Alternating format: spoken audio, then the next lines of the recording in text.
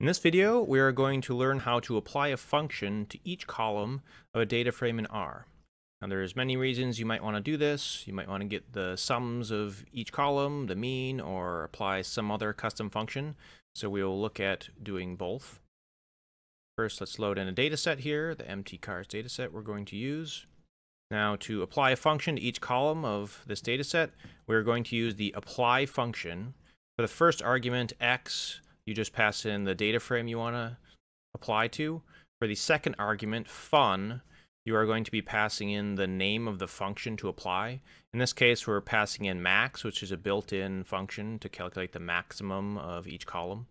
And for the margin argument, you're passing in the axis that you want to apply over. So that just means, do you want rows or columns? The first axis or first margin is the rows. So if you wanted to apply over rows, you'd do 1.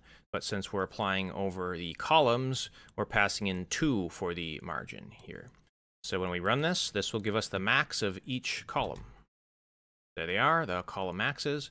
Now, if you want to run a custom function instead of a built-in function like max, you just need to define the function you want to run first. So here I'm defining a custom function called myFunction. All it's doing is calculating the range of the data, so the max value minus the min value.